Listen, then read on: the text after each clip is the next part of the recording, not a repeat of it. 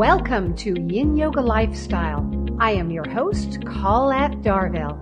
Cultivating our body's resilience and inner silence and its application to all aspects of your life. Let's become enlightened and enjoy the power of intuitiveness and creativity.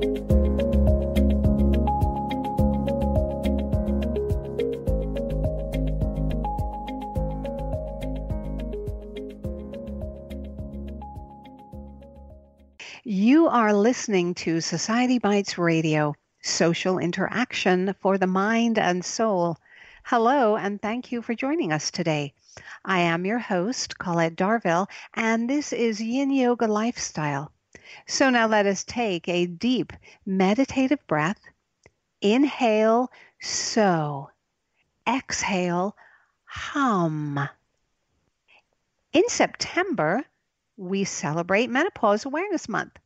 And creating menopause awareness, or as Lori Yacobi likes to call it, getting smart, is one of her primary coaching activities. When she was hit out of the blue with her symptoms, it rocked her confidence, strained her relationships, and made it impossible to find calm and balance in her everyday life. When researching what was happening, she was frustrated by the lack of information, or worse, the widely ranging opinions and misinformation about menopause. She started a blog as a way to document her experiences and share useful resources with others. Her blogging connected her with several social media outlets related to menopause, where she found time and time again that the stories were the same as hers.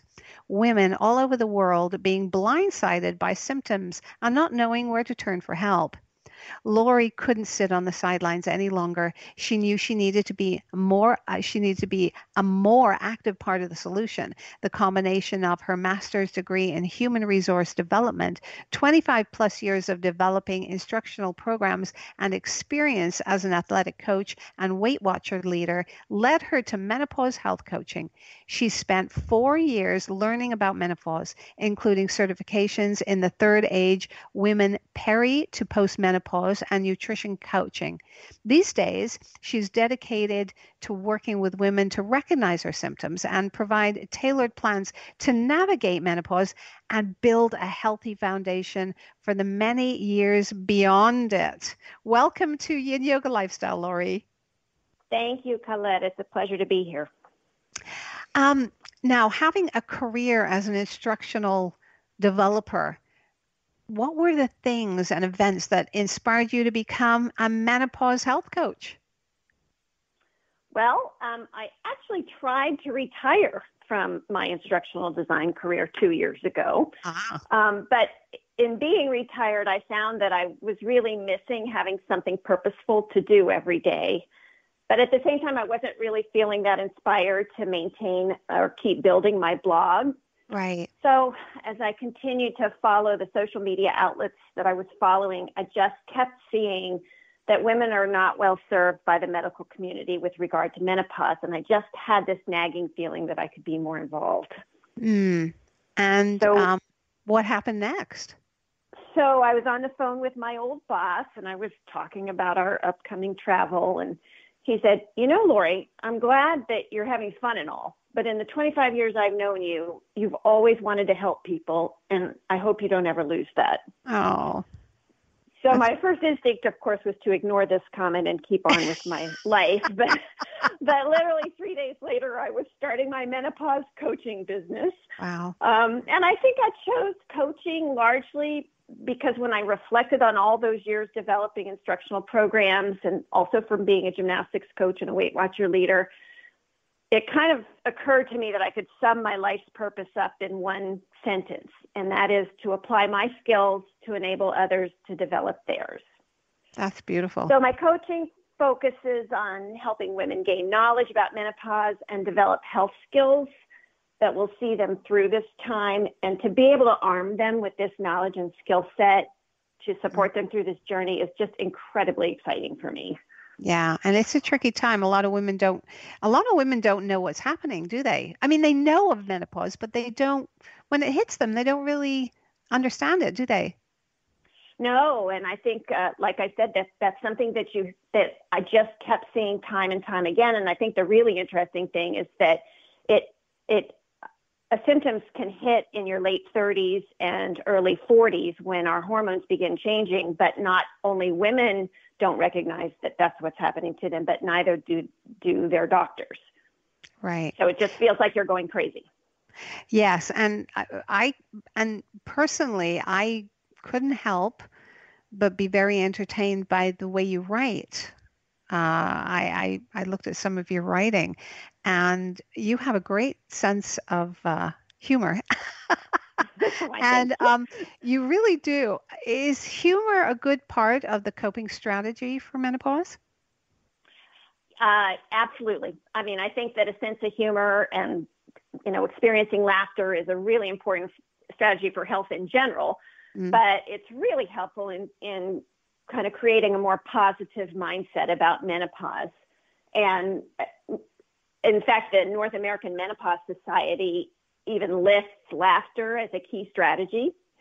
And I think there's several reasons for that. One is that it helps bring us closer to people. It moves us into a more positive mindset. It stimulates our immune system. It enhances our learning and memory, and it helps us cope better with the stressors in our lives. And all of those things are things that we sort of can experience as symptoms in menopause. So I really do believe that laughter is an important aspect. But at the same time, it's not to say that menopause is a laughing matter, because any woman who is struggling with symptoms certainly knows that humor and laughter, sometimes feels like an elusive friend. So to the degree that you can incorporate some humor and some laughter, I think it will sort of help just create a different mindset. And you also you sort of have something going on with your blog too in your new website, right? I do. Can you explain that? Yes. So I have, in creating my coaching business, I'm actually phasing out the old blog, but I have ported all of those original posts that have the humor that you were describing into my new website. So that early work is still there. Oh, good, because that's the work I read, and I had a little bit of a giggle here and there, and actually quite a few giggles, and I was Lori is a fabulous writer, and for all our listeners, and quite entertaining. So we will. I would encourage you to actually visit her website for sure. Your website shows. Now this is your previous website, but it shows 4 cornerstones for your menopause health coaching: sleep, stress management, nutrition, and movement. Why these areas? Yeah, so you will see these areas in the new website as well, because these are the areas that I coach around. Okay. So I picked these areas because I strongly believe in what I call controlling the controllables. And these are all areas that most of us can control. So making one even small change in one of these areas will not only make a difference in how you experience menopause, but it can also contribute to your optimum health for the 25 to 30 years we live beyond menopause. Mm-hmm. And the other interesting thing about these areas is really how interrelated they are. So if you make one change in one area, it typically leads to changes in other areas. So, for example, you're chronically stressed. Well, we know if you're chronically stressed, you're probably not sleeping very well. And when you're fatigued, you have less motivation to go for a walk or take a class at the gym. And certainly grabbing some takeout on the way home feels a lot simpler than coming home and slicing and dicing vegetables. So, you start down a kind of a downward spiral in one area, and it really kind of affects all of those areas. But if you start to, for example, employ some stress management techniques, like even just doing some deep breathing at your desk, or going for a walk in nature, or taking a yoga class, for example. Ooh, that's right. Then we know your cortisol levels will start to return to normal, and you're going to sleep better. And when you're more rested, you're going to feel like you have more energy to do any kind of movement, go for a walk. and maybe make some more mindful nutrition choices. Right. So, And once you make those choices, then you start feeling better and then you want to do more, right? exactly. I talked about kind of creating a downward spiral, but, just making one small change in one of those areas can really lead to creating, a really positive upward spiral. Yeah. And I recently found a frightening description that described menopause. I couldn't believe it when I saw it. It described Uh-oh. menopause as a disease of sorts. It said treatment can help, but this condition can't be cured. Ugh. Was it the first piece of advice? I mean, what is the first piece of advice you would give to someone beginning menopause? Because I can't believe that this would be any kind of advice to anybody. Well, yeah, it's a totally frightening description. And this is precisely why I do what I do, because it's the kind of information that I was finding and feeling so frustrated about. And unfortunately, it is sort of a fairly common notion. So if we break it down, let's say first, menopause is not a disease. This is a natural life progression that affects 100% of women. And we're learning more and more every year about the best ways to treat the symptoms, whether it be through hormone therapy or other kinds of medicines or supplements, or just new information around my 4 cornerstone areas. So menopause is absolutely not something that needs to be endured. And one of the biggest hurdles, in my opinion, that leads to some of these crazy notions is there's a tremendous lack of education. And that's both for us as women as well as our health practitioners. So, for example, if we start with looking at women, there was a study done in 2018 where more than 80% of premenopausal women were only moderately aware of what to expect in menopause. But that same survey found that the more women knew about menopause, the less effect it had on their lives. So, there you go. Knowledge is power, right? Right, right. And on the medical practitioner side, only 20% of OBGYN residency programs in the United States provide any kind of menopause education. That's and unbelievable. I know, and most of those courses are elective. So there is a big knowledge gap in the medical community as well. So wow. You asked about advice for women who are starting to experience symptoms. My bottom line is get smart. And, for me, what that means is 2 things. First, just having an understanding that our hormones do begin changing in our mid to late 30s when our periods are still regular. So you can start to experience some of these uncomfortable symptoms in your late 30s and early 40s.